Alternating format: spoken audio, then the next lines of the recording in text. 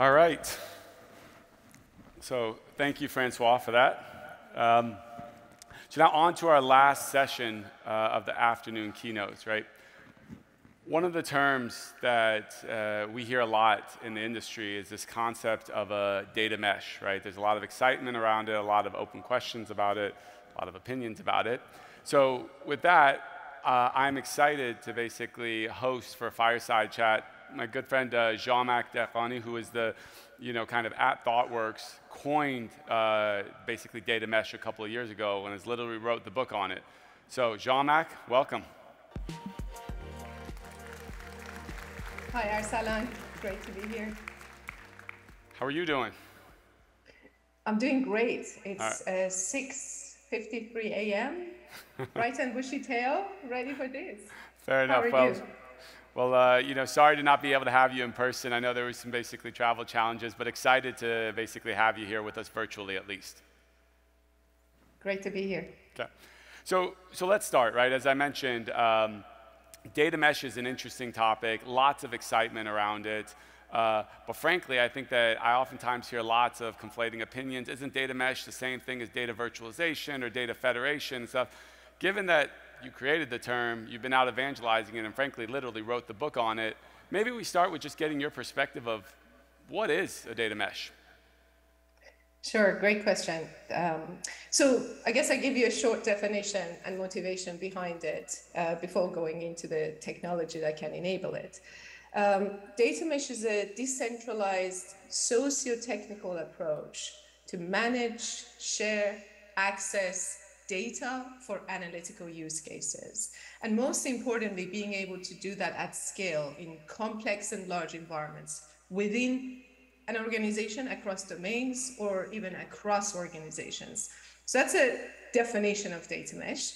The driver behind data mesh is really addressing the complexity of organizations within which we're using data today. If the previous generations of analytical data management were to address volume, velocity, variety, data mesh builds upon it, but it tries to address constant change, continuous growth, and frankly, uncertainty that comes with complex organizations within which we're using data. Fair enough. So you talked about an interesting point in there. It's kind of this balance between elements that remain centralized, right? Like core, basically, things that are common standards or common plumbing, and then pushing a lot out, in a decentralized fashion. How do you think about that balance? What's the right balance of what are the elements that should be centralized and what are the ones that make sense in a data mesh paradigm to actually push out to be decentralized? Yeah, I mean, as you said, data mesh is a decentralized approach, and the reason behind it is that we want to give autonomy to teams, to different domains within the business to manage and share their data. So if we mirror the organizational structure, there are aspects of the organization that are decentralized. And often in modern digital businesses, the domains of business, the functions of the business that are operating autonomously, they have a particular, organizational structure, the particular KPIs and outcomes. If you're a retailer, you have, customer management, customer onboarding, e-commerce, order management, payment. These are the various domains that you have. So it makes sense to also structure data ownership, accountability, and also architecturally data sharing decentralized, mapped to this domain structure. But at the same time, we don't want every single domain reinvent the full stack of data sharing, right? Mm-hmm. We want to have some sort of economy of scale and ability to really connect and share this data together. So then the underneath, and I guess the foundational technology, the self-serve platform that enables this autonomous, kind of data sharing model becomes to a degree centralized, right? That the protocol, the standards, the scenes need to be common, and also the platforms underneath it. If they're not centralized, then we're reinventing the wheel in every single domain. Fair enough. So do you have a sense of what some of those core parts that are oftentimes basically centralized, what it is that you basically ones you want standards? You had alluded to elements of around, governance mechanisms and like, what are the ones that are more commonly, that from what you've seen, centralized, and what are the, the other pieces that then end up getting pushed out to be decentralized? Yeah. So if we think about kind of the data stack as semi-layered structure, right? We've got the storage, we've got the compute, we've got those foundational technology, the API management for sharing data, the authorization access control. These are the foundational pieces of technology that we often find centralized. Having said that, again, if there is anybody in our audience that works in a large complex organizations, there is hardly ever one team managing one data platform, right? It is just these various data platforms pops up. So while we in an ideal world you want those storage, compute, access control, repository, registry of the data, governance, those tools to be centralized and unified, right? In a way, we hardly find ourselves in that situation. So then if you are in a situation that you have 5 different data platforms on 5 different technology stacks, starting with the seams, starting with pieces of technology that allows connecting data across these platforms would be the place to globalize and standardize. So what are the ways that we share data across different platforms? What are the APIs that do that? So starting with those pieces would be a good start in terms of standardizing and globalizing or centralizing the technology. Fair enough. So obviously we spend a lot of time talking about the lakehouse. We're pretty passionate about it.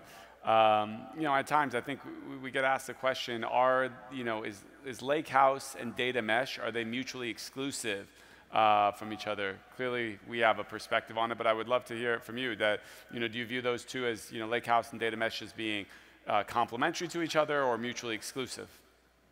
Sure. Good question. So when I think about lakehouse, I think about it in 2 different contexts. One is, again, the foundational technology underneath it, like delta sharing, right? The storage, the access, multimodal access to data, the actual technology, I think that is compatible with data mesh and can be deployed in a mesh topology, right? Yep. We're talking about sharing data with open formats, open APIs in a multimodal fashion, whether you're doing a file-based or you're doing more structured transactional SQL-based access. These are all great capabilities and can be deployed in multiple nodes. But as people who've been sitting in this conference have seen, lakehouse has been deployed perhaps in multiple topologies, right? You have the topology of perhaps more centralized and pipeline-oriented, moving data from sources across different transformations into a more centralized way of managing that data, or you can deploy that in a more decentralized and mesh topology and configuration. And I think as we deploy lakehouse in a mesh topology, we learn, what are the capabilities we have to evolve and configure it so it feels more natural and intuitive. And I'm expecting that to happen over the next, few years. We're only 3 years through this very nascent approach, but I don't really see them exclusive, and I see them complementary. And I hope that that can evolve to be even a more native mode of operating lakehouse. No, that makes sense. I mean, we've seen that from a lot of our customers who basically leverage a lakehouse to move towards a data mesh paradigm and basically absolutely have them coexist. So one thing you mentioned in there was you talked a lot about what a core part of data mesh is. You talk a lot about it being open, right, and kind of open standards and open formats. Would love to hear you dig in on a little bit more to see what do you really mean by that and what makes that so important for realizing the data mesh vision.